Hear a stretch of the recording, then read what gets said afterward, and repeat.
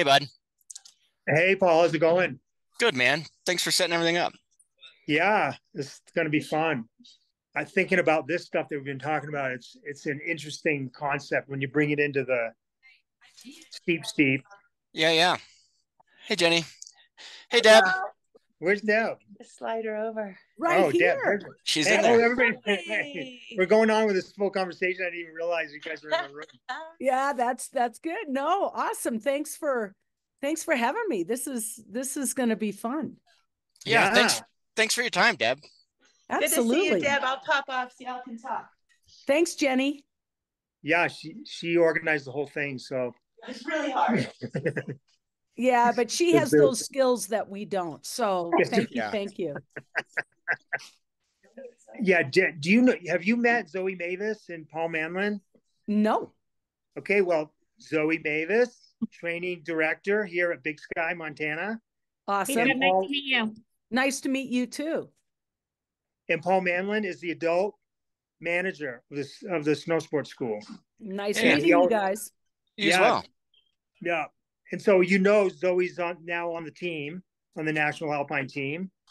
And Paul is a level 4 coach and has raced and coached at a high level. So I thought they were two great people to bring in to talk about hips and how they relate to the turn and to pick up where we left off this morning when we were texting madly with each other. That was a fun conversation this morning, Chris. I loved it. And yeah, that video that came out, I know that it sparks a ton of interest.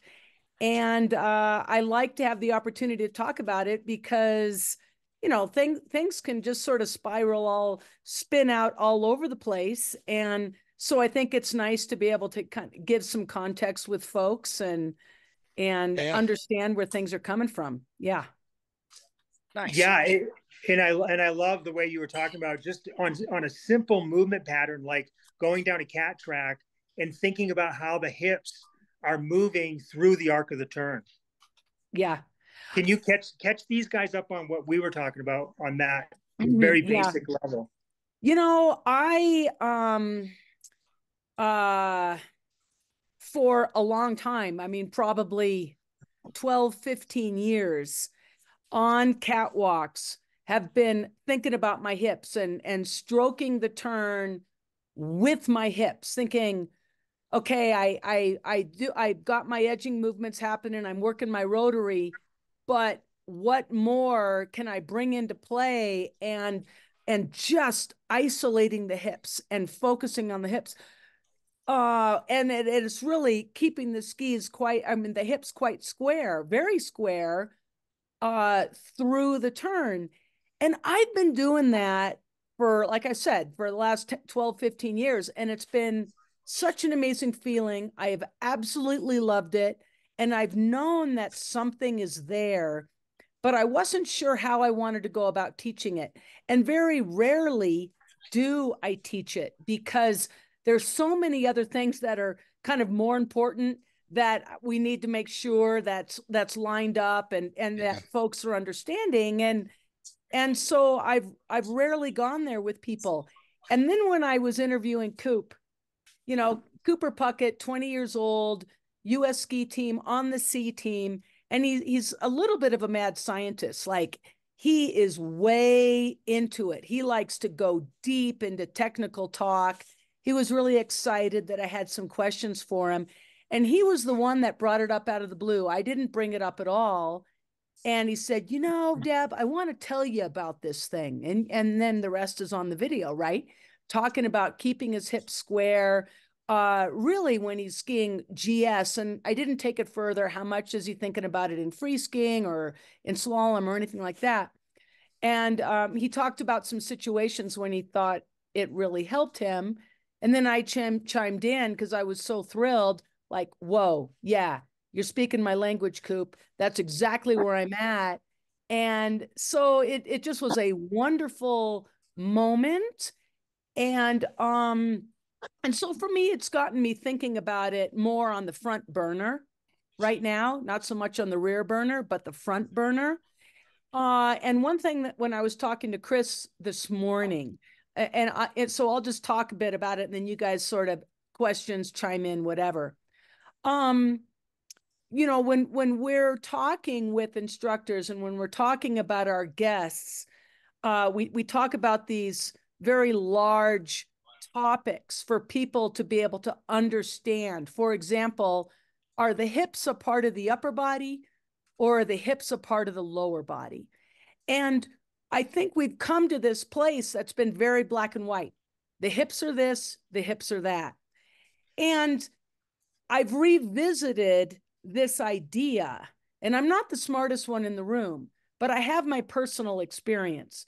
So I've revisited this idea after the video with Coop of thinking of my hips independent from my upper torso, that my hips can be working with my lower body. They can remain square through the turn, the power I get from that, the stacking that I get from that, the way I can get the ski tip to continue to just bite in the snow and finish up that turn in such a sweet way. But then the upper torso kind of working on this different plane, as Coop talked about. That is a nuance that's probably exploding people's heads because it's not fitting in this black and white context of the hips being a part of the upper body or the hips being a part of the lower body. And I think it's interesting because skiing is that way, you know, that there's a lot of nuances about skiing, and it depends so much on your skill level. I think that has a ton to do with it in terms of our separation of body parts. So, I mean, that's all I'll say with it right now, but I think it's a really fun conversation.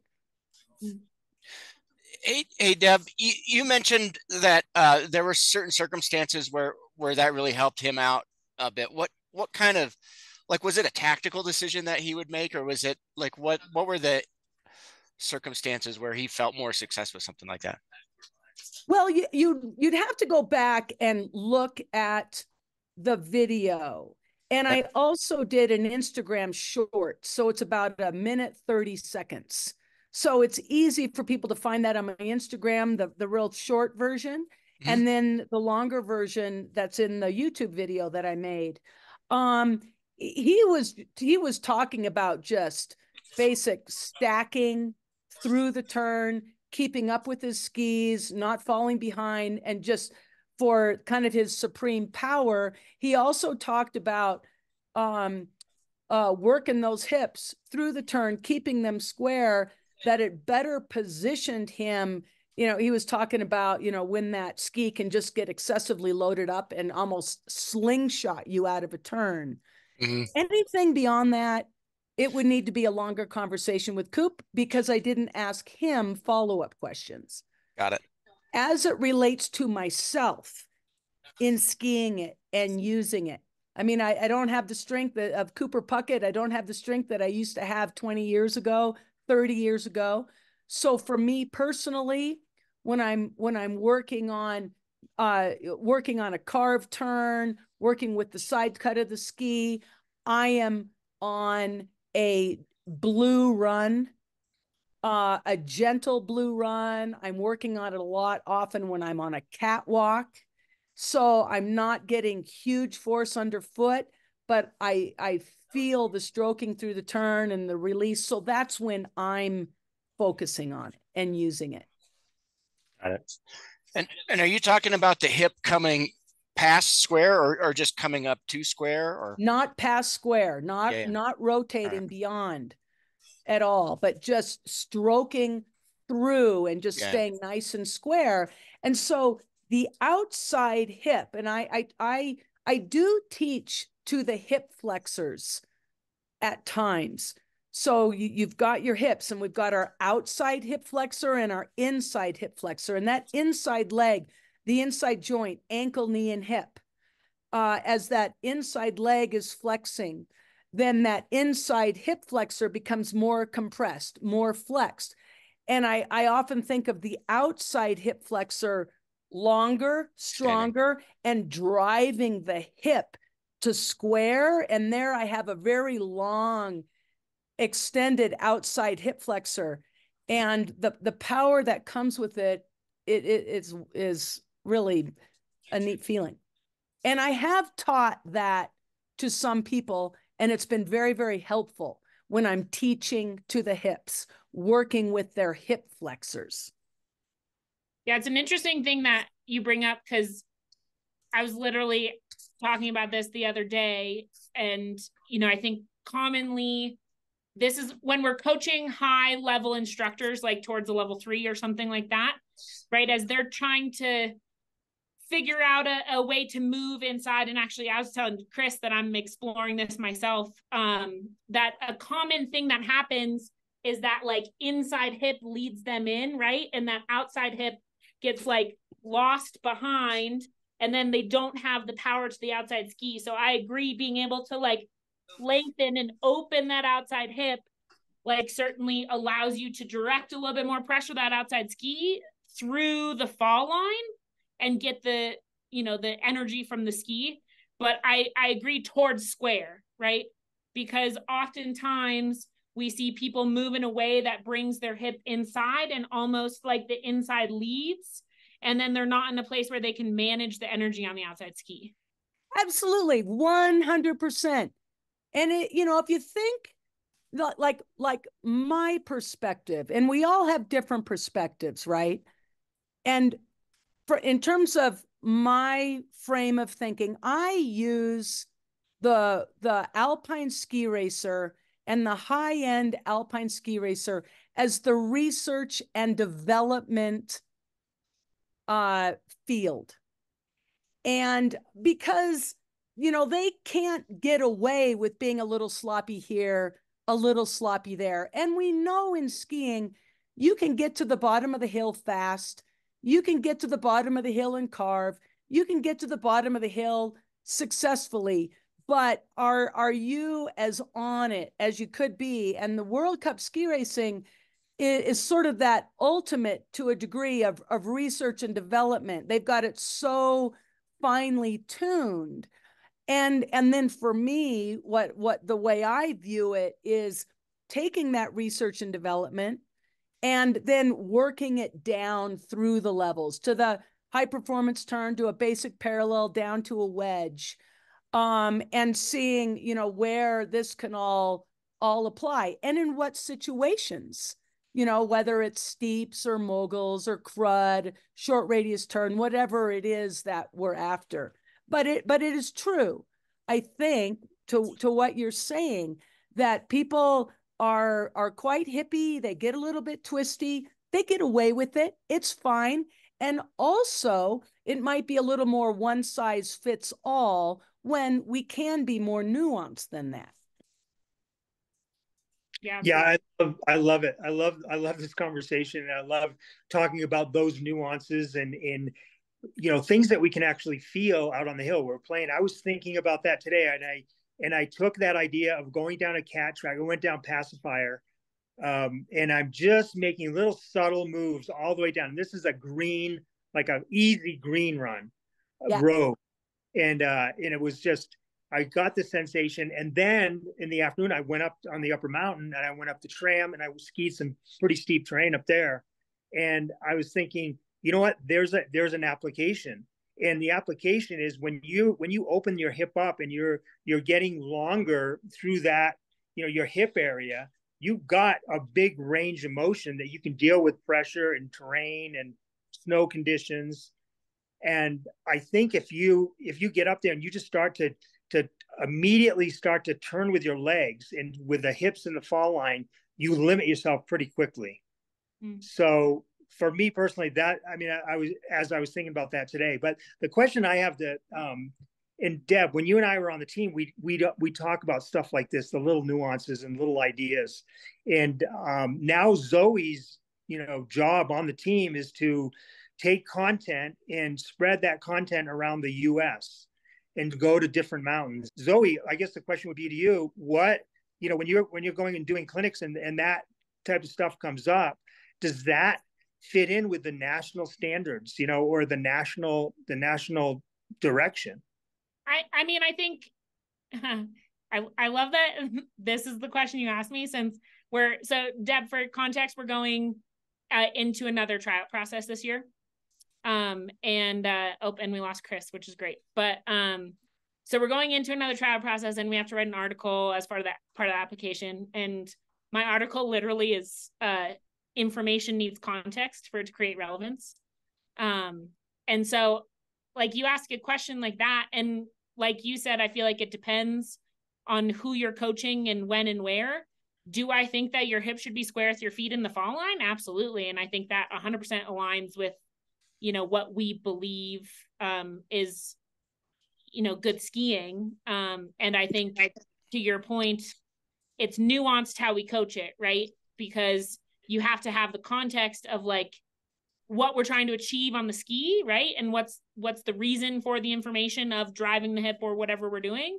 And to your point, I would certainly coach it in a place that we're trying to direct some more pressure, maybe bend the ski more and get in an alignment place, especially in the fall line, that we're maybe not achieving. So yeah, you know, it's interesting because I want to play with this further and see if and where it applies when I'm not trying to bend the ski more. Sure. I'm just thinking about my balance, my effective balance. And so for me personally, because I don't have the answer, and you know, and wanting to kind of test throughout in various situations, the way Chris, you took it up into the steeps today. Mm-hmm. And test it when I'm using more rotary and what's going on there. And, you know, I don't have the answers to that. It's an interesting experience. When I was trying out, when I was getting my PSIA certifications, and that, I don't know, I mean, 25, maybe even 25 years ago or so, let's say, right? I was going through my level 1, my level 2, my level 3, and then I kept going up to the national team. And when I was training for my level 1 and level 2 and learning from PSIA, the big statement at the time was extend to release. What are those balloons happening behind me? Chris, fellows, did you make that happen? What are you doing? I know. What are you doing? You're messing with me. Okay. But here's the thing. It was extend to release. And I remember thinking, wow, that's an interesting statement. I mean, and I think that statement was across the country. And I was an accomplished skier. I knew skiing at a cellular level. And I remember thinking to myself, wow, I don't have to extend to release. But if that's what you want me to do, that's what I'll do. And that was my introduction to all of this. And through my career with PSIA, that gave me so many tools, so many important tools that I use every single day, teaching, people, technical, right?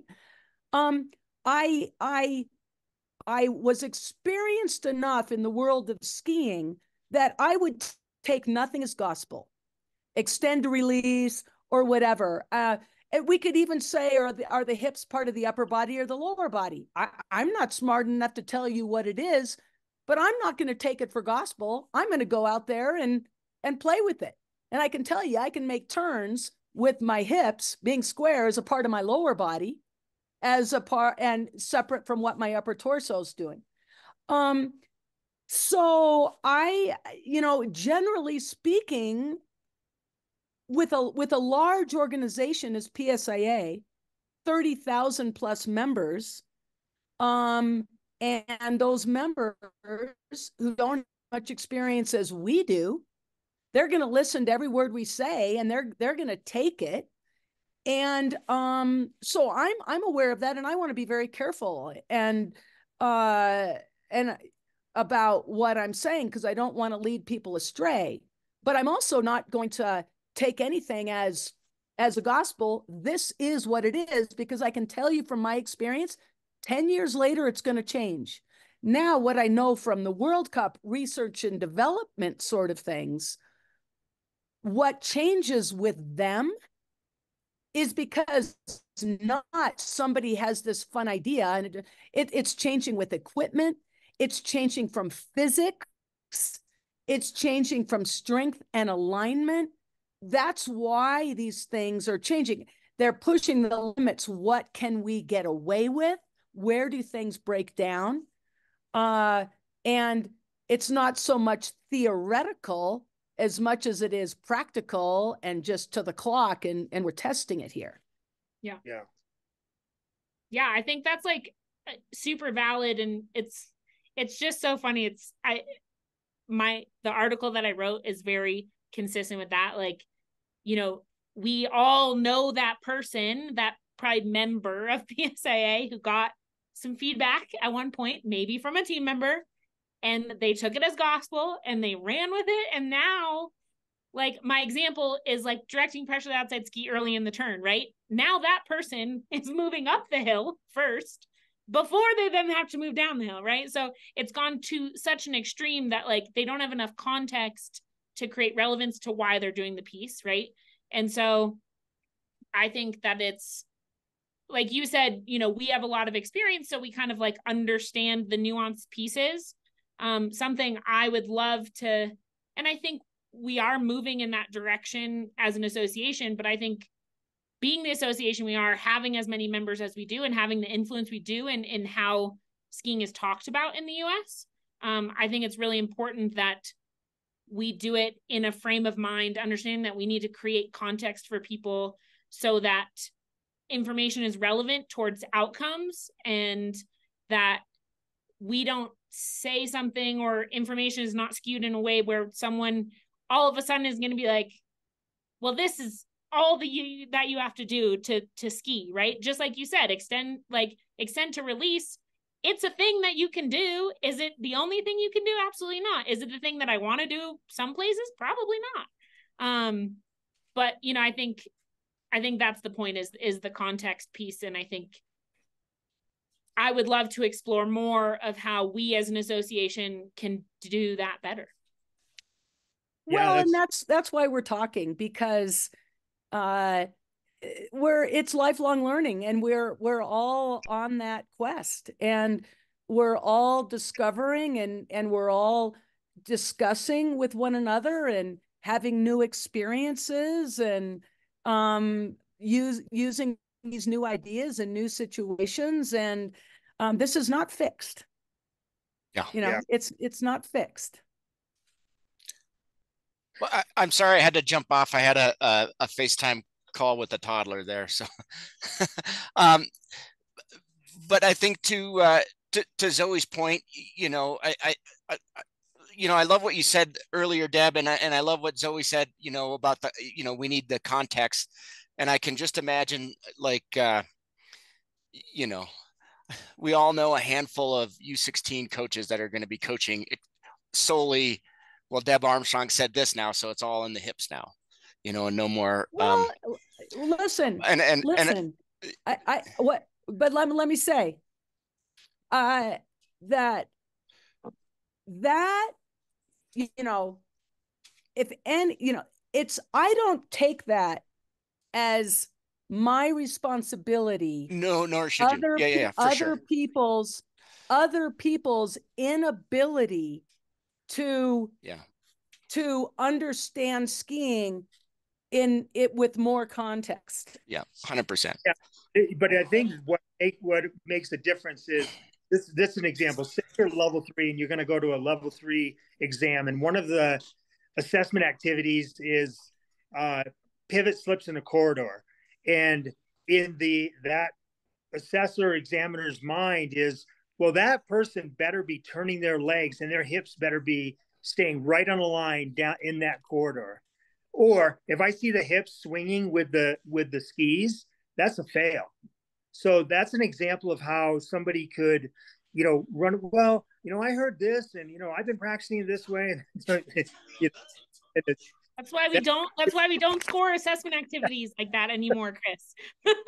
You can't pass or fail a pivot slip anymore because of those things, right? Biases get in the way, right? Yep. And yep. so now 100%. like part of the whole is, do you have the ability to separate at some point in some time to affect a ski performance, right? Yeah. Point taken. You know, so what I really enjoy, what I enjoy is to find very, very accomplished folks that represent a broad spectrum. Cooper Puckett, he's the ski racer. He has this thing to say, and I'm like, wow, I'm with you. I'm listening. This is really interesting. And then, the bump ski, the professional bump skier, they're going to have a different take. And wow, I'm listening. And then that free ski kind of all mountain, just their touch and nuance and everything. Wow, I'm listening.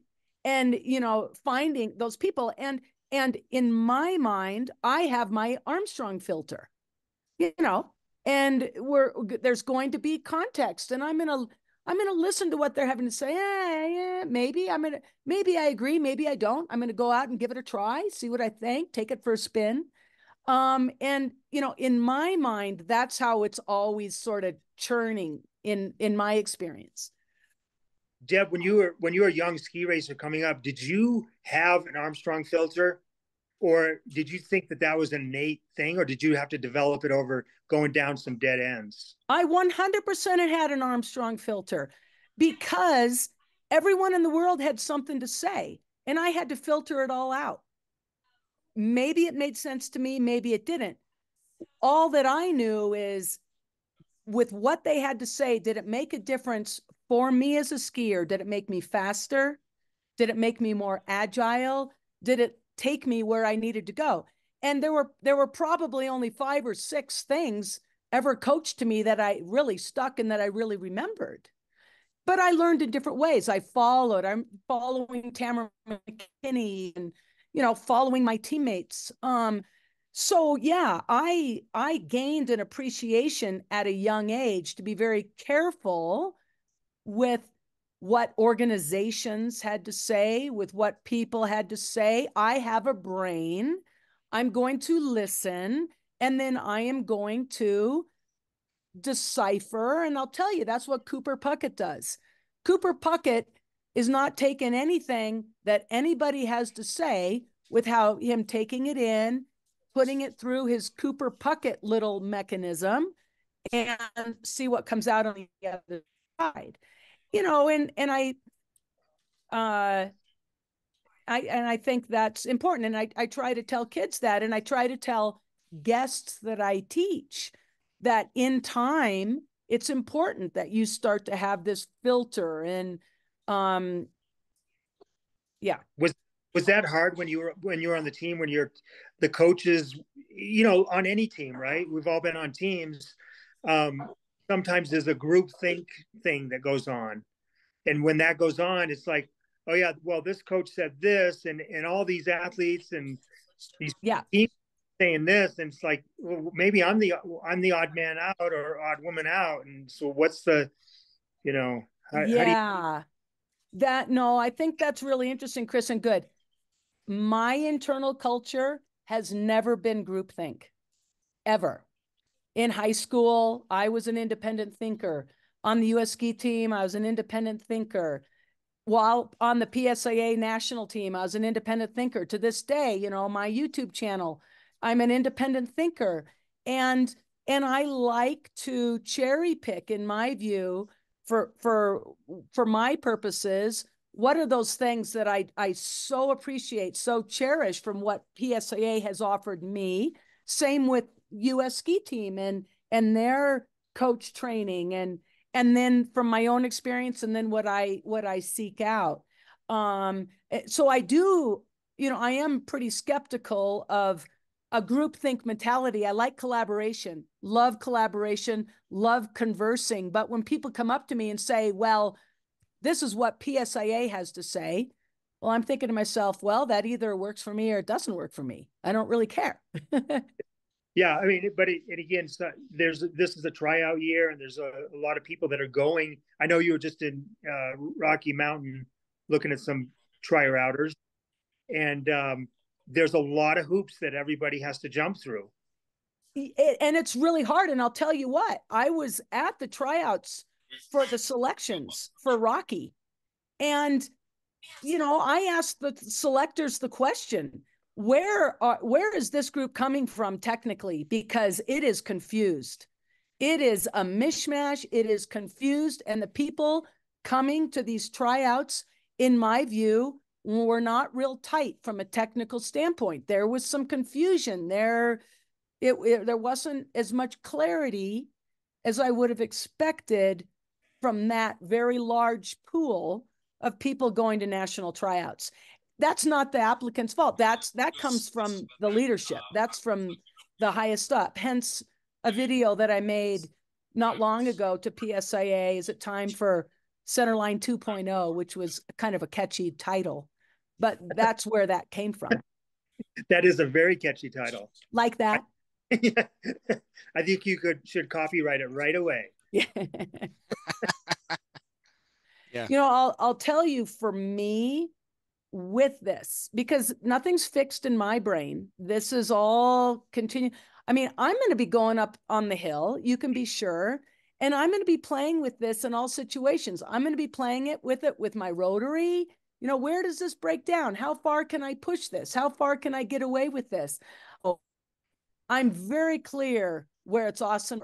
Cooper Puckett was talking about it. My question is, does it go broader than that? And that's for us to kind of explore. Yeah. My gosh. Thank you so much for your time, Deb. Thanks so much for taking the time to chat with us on this. How cool is this? Yeah, this is really cool. Thanks, Deb, for the time. It was wonderful to meet you even over Zoom, and excited with everything that you're doing out in Taos with Humoria and everything like that too. So super fun stuff. So yeah, thanks you guys. It was a fun day today. If you're ever in Big Sky, we'd love to go spin a couple laps with you. I'd love it. I love it, fellows, that in the most random times, we could just pick up the phone and pick up where we were 10 years ago, 12 years ago, and hardly say hello, but get right into it. Yeah, I love it. It's good. Thanks so much, Deb. I really appreciate it. Thanks, you guys. Thanks, everybody. Okay. Bye, Deb. Thank you. Bye. Thanks, Chris. See ya. Bye, everyone. Guys.